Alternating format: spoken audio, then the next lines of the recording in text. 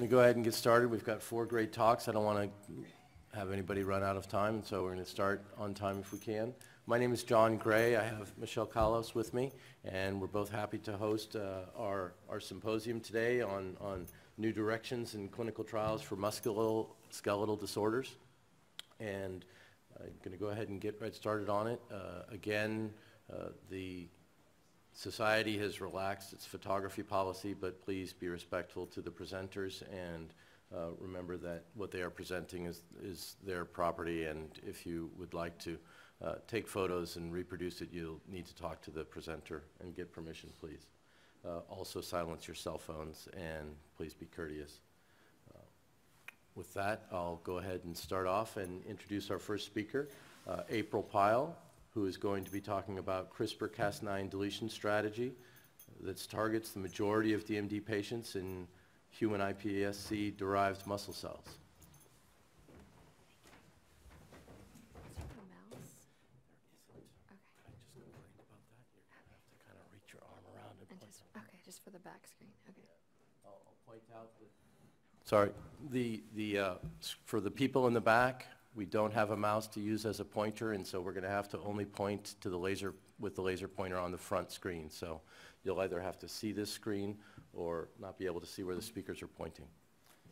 Okay, great. Thank you so much. Thank you for the invitation to present our work. I'm really excited to tell you about ongoing work that we've been doing in the lab. So my lab focuses on human pluripotent stem cells. And these cells have remarkable ability to generate all cell types in the body. At UCLA, we have a Center for Duchenne Muscular Dystrophy where we have access to patients with DMD, which is a disease that we study. Duchenne muscular dystrophy is due to mutations in the largest gene in the genome. And it's a devastating muscle disease, affects about 1 in 3,500 boys, and there is no cure. So what we've been doing is developing disease models in a dish for DMD. We've been able to obtain fibroblasts from patients with Duchenne muscular dystrophy. We've been obtaining patients that have mutations within a hotspot region, which I'll come back to. And then we've been able to, using non-monocular factors, direct reprogramming of these cells, to iPSCs, and then we've been thinking about developing CRISPR correction strategies as well as directing them to differentiate into skeletal muscle progenitors. So as you all may or may not be aware, dystrophin is a major structural protein in muscle. It has a key role in stabilizing the muscle cell membrane. It interfaces with the actin cytoskeleton and also sort of complexes and stabilizes the dystrophin glycoprotein complex at the muscle cell membrane and interfaces here at the extracellular matrix. And so without dystrophin, so usually there's an out-of-frame mutation, no dystrophin protein is produced. This leads to muscle instability and loss of the dystrophin glycoprotein complex. There's an allelic disease of patients called Becker muscular dystrophy, which is due to in-frame deletions, and this Becker protein actually is a functional protein, albeit truncated, but can serve as a stabilizing factor in the membrane to stabilize the DGC and interface with the active cytoskeleton. So you can see here cross sections of patient muscle sections. This is wild type, this is DMD with no dystrophin, and this is Becker. So you can see that you're able to restore dystrophin in these muscle sections in these Becker. So there's a large push to really think about therapeutic strategies to restore the reading frame from a DMD into a Becker-like phenotype. And so this was our approach to think about generating a Becker-like protein from a DMD protein. And so to do this, this was a collaboration with Melissa Spencer. We have a shared graduate student, Courtney Young, who worked on this project. And we wanted to develop CRISPR-Cas9 based targeting strategies for this approach. And so to do this, Courtney developed guide RNAs within the introns spanning in between 44 to 55 here as well over here between this hotspot region. So remember I told you there's a hotspot of mutations for patients that have Duchenne. This is within exons 45 to 55. And this is actually a region that, if targeted, could treat more than half of patients with Duchenne. And so this is another reason why we wanted to think about this strategy. So we developed iPSC lines from different patients. You can see we have patients here 1, 0, 3, 6, and 8 that have different mutations that require removal. If you want to regenerate to remove this entire region, you can remove either 5, 9, or 12 exons up to 725 kb in this platform. And so this would then remove this entire hotspot region and generate a reframe dystrophin moving 45 back in frame with 55 or 56. And so another reason that we wanted to do this is also the protein by deletion of this is likely more functional. And so this is another ongoing strategy to think about targeting this entire hotspot region. And so I won't spend a lot of time on this because this work is published, so you can read this, but essentially across all of these lines, we were able to generate in-frame deleted iPSC lines. Because these are pluripotent stem cell lines, they can differentiate into the affected cell types, in this case skeletal and cardiac muscle cells. And so you can see here that we were able to get dystrophin produced here in cardiomyocytes as well as skeletal muscle. And then shown here by Western blot, we were able to restore dystrophin in this model. And so in terms of function, we are still closely looking at function of the dystrophin produced in this platform. Courtney developed sort of a hypoosmolarity stress test, essentially where we're able to evaluate the creatine kinase release, which is a measure of leakiness in this muscle membrane. And here is shown in cardiomyocytes looking at CK release. When we have an out of frame, we have extensive release. When we have the reframed line where we've removed the hotspot region, 45 to 55, we've reduced this release in this assay. And then in engraftments, which are I'll tell you more about, we were able to also show dystrophin as well as expression of the DGC in these experiments. So the question really is, how do we think about translating this platform from here in vivo? And so we're really, with Melissa Spencer, embarking on 2 avenues, trying to develop direct delivery components. We are really interested in thinking about non-viral approaches, and I'll show you some initial studies on this work. And I'm also very interested in trying to think about how to utilize skeletal muscle stem cells derived from human pluripotent stem cells as an alternative delivery strategy for this platform. So one of the things that really is lacking in the field is humanized models to really test some of these ongoing strategies. And so Courtney also developed a novel humanized mouse model for testing CRISPR therapeutics in this platform. So here she took an existing a human DMD mouse. So this one has by Anamika and colleagues that were developed, and essentially what we did was we mutated the human gene. We actually, in this case, removed 45, so we have an out-of-frame human DMD, and then we crossed these mice to the MDX mice so that they would have a dystrophic phenotype, MDX or MDX-D2. And so we have this mouse that we're calling human DMD del45 MDX. And this is also published. You can read more about this mouse model. But essentially, this mouse model, as you can see, this is wild types. You can see human dystrophin in our human del45 MDX mice. You can see that they lack dystrophin as well as have dystrophic pathology. So we think this is actually a nice model to start to evaluate some of these ongoing CRISPR therapeutic strategies.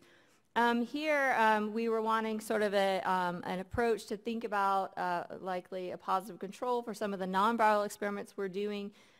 So we collaborated with Jeff Chamberlain. Jeff nicely developed A6 for us for this platform. We're using 2 different, here the CK8 as well as the guide RNAs inserted, as well as with a control ds-RUD to be able to monitor delivery in this platform. And so what we've seen is actually we can get pretty nice restoration of dystrophin using AAV, about 35%.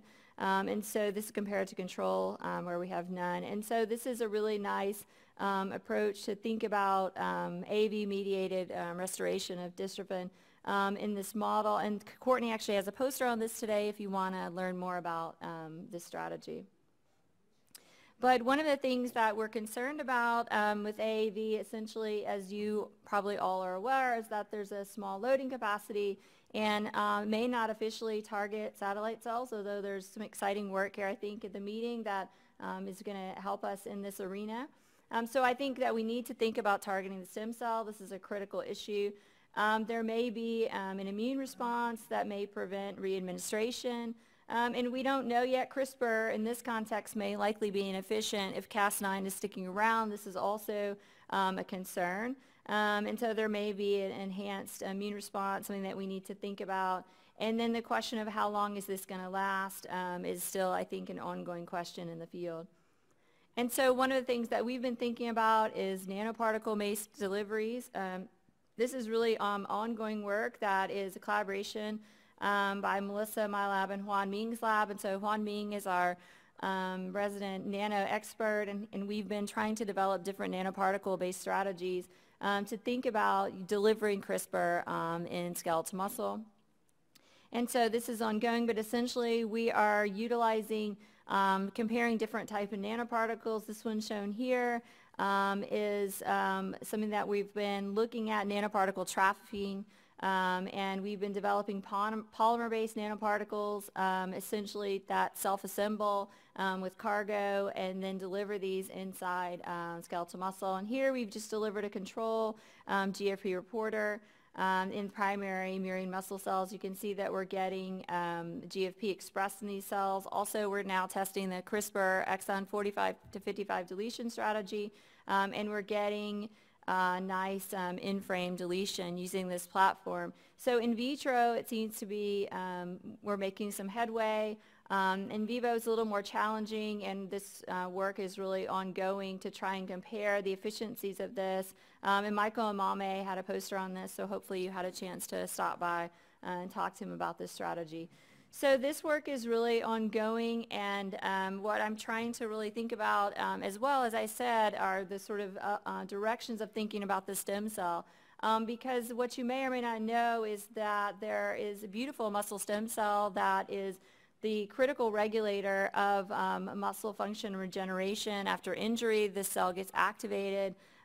This cell is, beautifully positioned here on the outside of the myofiber in between the sarcolemma and the basal lamina. And upon injury, this cell gets activated to divide, proliferate, and generate new myofibers. And there's discussion in the field whether or not there are disturbances in this model in DMD. Rudnicki and others have shown that DMD is expressed in the satellite cell, acts as a polarity protein, and regulates the balance of symmetric versus asymmetric division. And if so, then this could, really cause the stem cell to have aberrant division behavior compared to wild type. And so really there's ongoing studies in the mouse model, in particular looking at how the stem cell behaves in dystrophic mice. And really the role of the human satellite cell is less clear. And so we've been trying to develop a model to really generate a satellite-like cell to study this in the context of DMD, as well as potentially look at engraftment and or functional potential of cells derived from pluripotent stem cells, especially with or without CRISPR correction. And so what we've been doing, this work is really recent work where we've been trying to understand what type of cell we're making from human pluripotent stem cells. And we've done this by trying to understand what types of cells we make compared to the gold standard human fetal as well as adult. And what you can see here, we're looking at satellite cells obtained from adult. These cells nicely fuse, make very large multinucleated myotubes. And if you compare this to fetal across development, you can see that when we make muscle from human pluripotent stem cells across either method here, this is a Shell or Shelton, and we've done this across She and other published protocols, that they do make pretty nice muscle in a dish. They express myosin heavy chain. You can get Pac7 positive cells, MyoD, but these seem to be more embryonic or fetal-like that were generating not equivalent to the adult. And if you look at their fusion ability, which is a nice readout for function, these cells have the ability to fuse very nicely in adult, but pluripotent stem cell derives are not very efficient. So to really rigorously test function of cells that we make from pluripotent stem cells, we've been looking at engraftment assays in MDX. So we crossed MDX, which is again the mouse model for DMD, to NSG mice. We induce cardiotoxin, then we engraft our cells, and then we look 30 days later. When we do this, what we can see is that pluripotent stem cell derived cells, after these directed differentiation strategies, showing here is dystrophin in green, don't really engraft that well. If you take fetal cells, actually, these cells nicely engraft. You can see robust restoration of dystrophin in this mouse model. And so what this told us, and if you culture these, you sort of lose this potential. And so what this told us was that, we have a very inefficient population of cells that can engraft from pluripotent stem cells. If you have a gold standard fetal, these, can give you up to 125 to 150 restored fibers per region, and so for cross-section. And so this is something that, was really bothering us. So we wanted to think, well, is there any population in there that potentially we could pull out that would improve the engraftment of these cells? And so to do this, we used the gold standard marker in the field for human and across many platforms. And NCAM essentially was one that a lot of people use, so we started there. And when we enriched for NCAM and we also depleted for other neural cells in culture, that we saw that these cells actually did have increased ability to fuse in vitro, so we could get an increased fusion index with our NCAM enriched cells. But when we tried to engraft these in MDX NSG mice, there was very inefficient engraftment as shown here. So only a few fibers, very similar to cells that have been passaged. So very inefficient engraftment with NCAM enrichment. So then we looked for additional markers. So we actually teamed up with some of our collaborators at USC who were doing a whole musculoskeletal RNA sequencing profile. And we looked at the muscle profile in this, and we actually found other receptors that we wanted to evaluate, really, especially we honed in on some new ones that we weren't really expecting to find. And here we looked at these in terms of ability to enrich for a more myogenic cell from a pluripotent stem cell.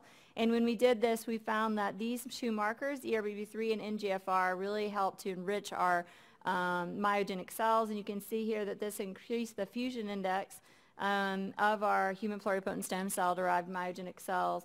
And so these really seem to be helping us enrich for pluripotent stem cell derived cells that can fuse in culture.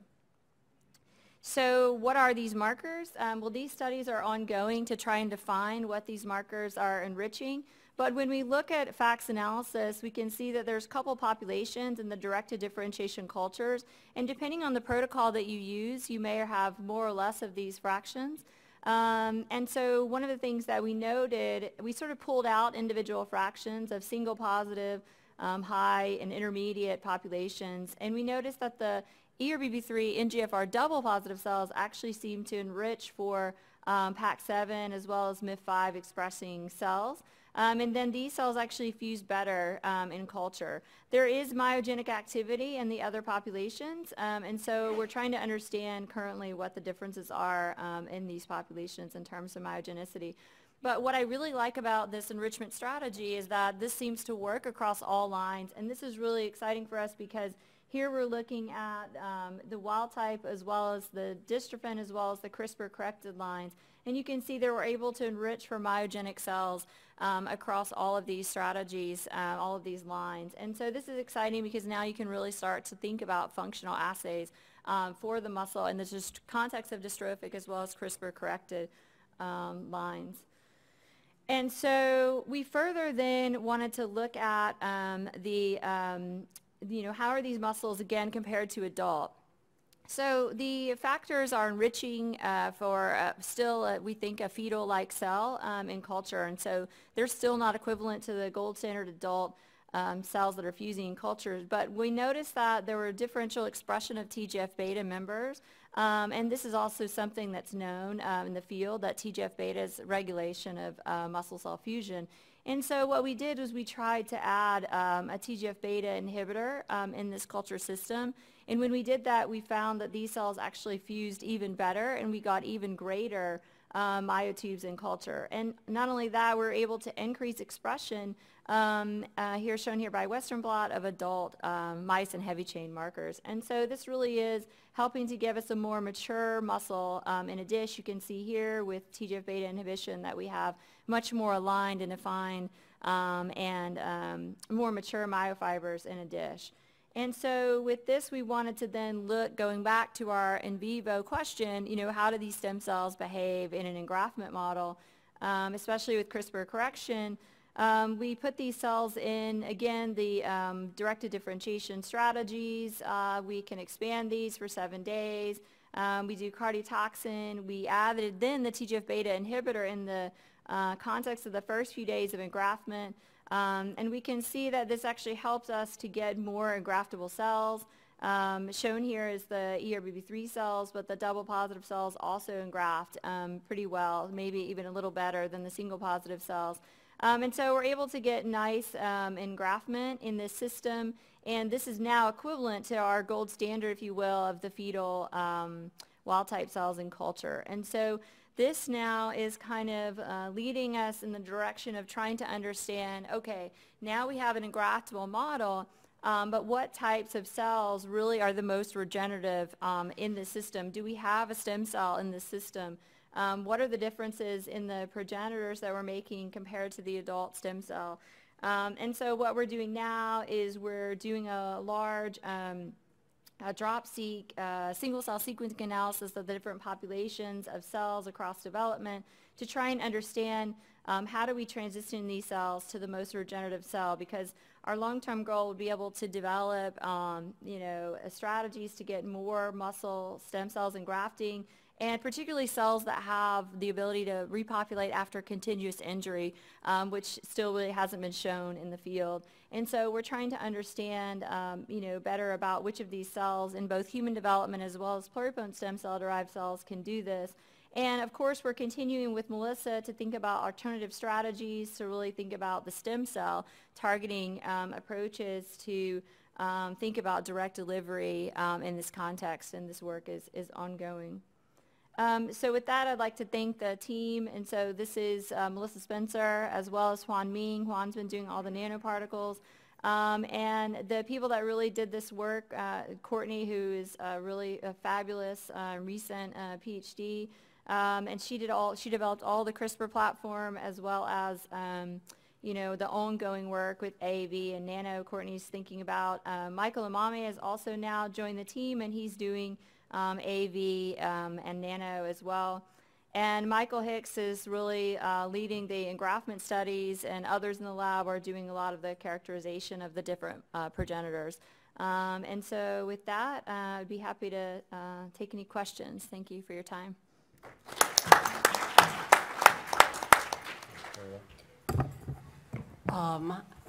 Thank you. That was very interesting. In terms of engraftment, in the studies that you showed, were you doing intramuscular injection? Yes. And we did, direct injection into the TA. So we did cardiotoxin, and then we put direct injection of the cells, and then we waited 30 days, and then we section and stain. Yeah. Okay. So are you thinking about other ways that you might deliver in a more comprehensive way into more muscles? Like systemically? Yeah. Yeah, we are. So we've been also doing nanoparticle mediated strategies to try and get stem cells to more regions. And so in concert, we've been also doing that strategy. It's really new work, so it's ongoing. We haven't really seen that great of efficiency, so we're still optimizing that. Okay. Hi, April. Beautiful talk. Thank you. I was wondering, in the transplant studies where you gave the recipients the TGF inhibitor, do you know what target cell that inhibitor is acting on in that study? Yes, that is a great question. We don't know. In fact, so we're doing those experiments right now. We're trying to understand really with and without the TGF-beta inhibition, what is happening, and we're actually pulling out cells after the engraftment and trying to, it's really hard, trying to do single cell analysis of the different populations and looking, you know, in that context, what it's doing. We don't know. Yeah, I think it's a great question. Yeah, that's also something I was curious about, Yeah. just to follow up on that. So that was, again, the NSG crossed model? Yes, So you yes. have no T cells? That's right. And so, Yeah, I mean, we're does- stuck with that model, yeah. Yeah, it's fascinating. TGF-beta could have such a significant effect Yeah, in the so- context of almost no immune system. Yeah, no, that's a great question. And so, I mean, there are studies that TGF-beta at least is regulating MyoD, and so sequestering it. So if you inhibit that, then it allows the cells to fuse. So molecularly, we think maybe that's happening, but in vivo, we don't know. So we need to look at that. It's a great question. Interesting. We have time for another question? Anyone? Any more? Okay, thank you, April. Thank you very much.